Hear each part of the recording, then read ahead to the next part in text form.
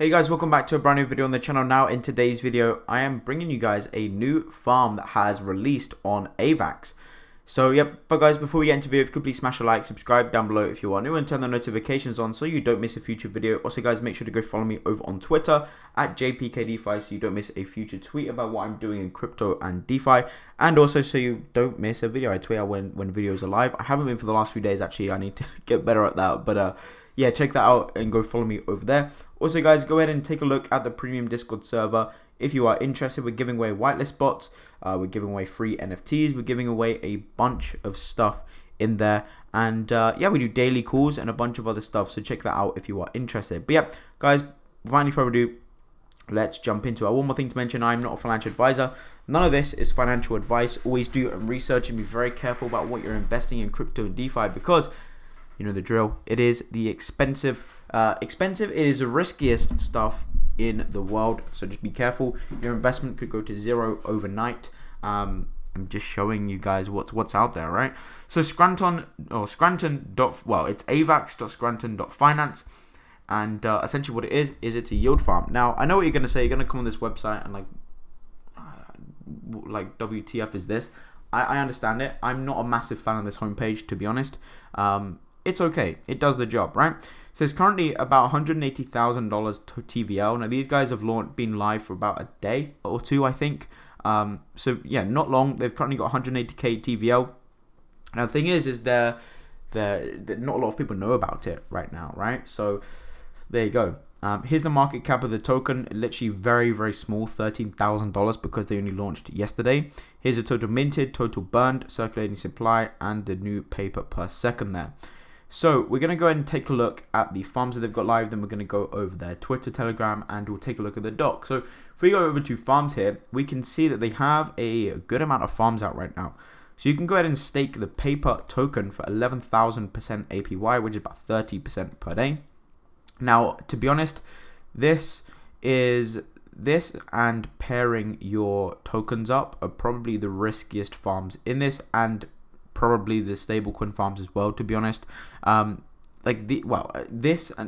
paper farms are the riskiest ones in here, and the reason for that is because you're trading their token, right? The native paper token, which is extremely risky, because when these new farms come out, these new yield farms come out, these things fluctuate so much. Like, they're up and down like a yo-yo. When they launch, there's probably a lot of hype. If the project is hyped up and they've got a good marketing plan, or they've had some good marketing, then essentially what happens is that there's a massive shoot up in price. And then what happens is people start selling. They come in here for, this probably was at like 30,000+% yesterday or something when they first launched. Probably 10 times at that actually. So people literally got their rewards and then would have dumped the token for the profit. So that's typically what happens with a lot of these farms when they do launch. So just be careful if you're going ahead in the paper tokens. Just be aware of the volatility. But guys, look, this is one of the most degen plays in DeFi, right? So a lot of these yield farms that are coming out. So there you go. Now they have an AVAX here, which is currently paying out 182%, 184% per year. You've got ETH paying 114%, Bitcoin 100, USDC 92%. So now we're getting into stablecoins. USDT 87, DAI 102%, and Joe 190%. Now these all pay out in the paper token. Every single one of these farms pays out in the paper token. Now one thing to be wary of is the deposit fee on these tokens. So you've got you've got deposit fee of 1.9% in all of these, other than the paper pools here. Now, also one thing I will say is, let's say you want to chuck in, I personally probably aren't going to be putting my stablecoins on here, but let's see if I wanted to put USDC on here, then you're getting back about 0.25% per day. Now, however, there's a 1.9% deposit fee, and the paper, you earn paper, right? Now, this can go up and down. Now, if this goes up, then you obviously make more than the 0.25% in value, because let's say you have $100 in here, where you're going to get 0.25% of that $100. But if this doubles, then you're going to get 0.5% for that day. But then again, you've got the other side of that as well. If it halves, then you're going to earn half that. So just be careful about that again. But that's the risks of it, right? that's kind of how it works. So that's the farms. Here are the info. You've got documentation and deck screener, and you've got the layers over here. So yeah, that's that, right?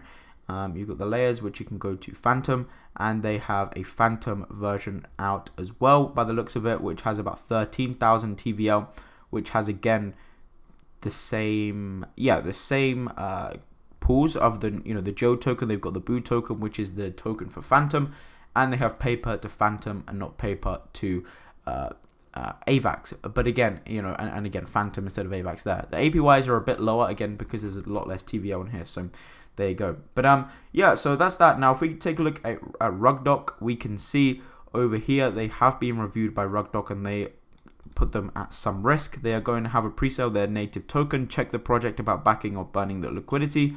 Token owner is not Master Chef. There is a risk of dev minting and dumping. Please clarify with the project on the token ownership, so be careful of that. No pools are being added to the Master Chef. There is a risk of the contract being switched out.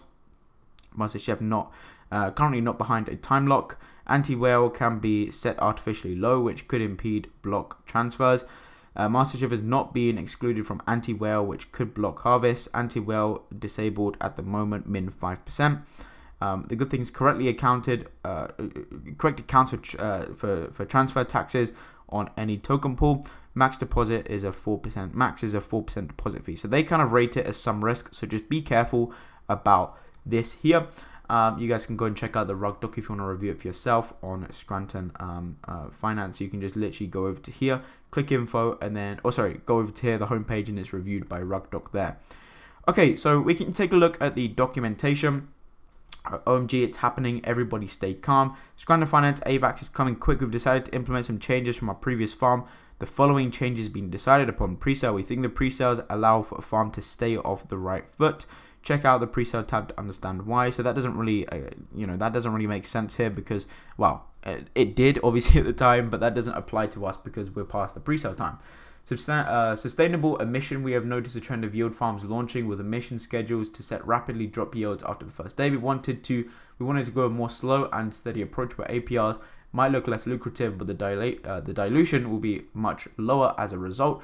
Increased native allocation. While we always believe that 70% allocation, you guys can go read this. Yeah, you've got the paper token, you've got the pre-sale farm launch details, fees. So there you go. And it just states the 1.9% deposit fee on non-native pools farms here, and we have the roadmap. So listing on FarmScan, listing on CoinGecko, farming start, third-party auto compounding vaults. So which a lot of these other have. Maybe they integrate with Beefy Finance or something like that, right? So it's an auto compounder. Emergency withdrawal, contracts, liquidity lock, time lock, and multi-sig. And you've got Telegram and Twitter there. So Twitter, they have about 382 followers. It's still not very big. I mean, look, these guys are pretty under the radar. Not a lot of people know about them. So 3 days. Oh, by the way, I just wanted to mention that, yes, this is a paid promo for Scranton Finance. Yeah, I just wanted that to be known. Again, full transparency. I always let you guys know that. But yeah, so I wanted to let you guys know that. But yeah, pretty interesting farm here for Scranton. I mean, we can have a look at the audit there. Paper printing there. Congrats to blah, blah, blah. Farm launch. So yeah, there you go. Okay, pretty good stuff. So there you go, guys. That is Scranton.finance. Let me know down below what you think of it. Interesting kind of take on a new yield farm. I like the kind of branding. But again, this website, I'm not a massive fan of the homepage. But these farms, they do have some juicy APRs going on. So let me know down below what you think, guys. This is a new yield farm on AVAX. They also have a Phantom version. So just launched as well. But yeah, thank you guys for watching. Hope you enjoyed. Have a great day, and I'll see you on my next video. Peace.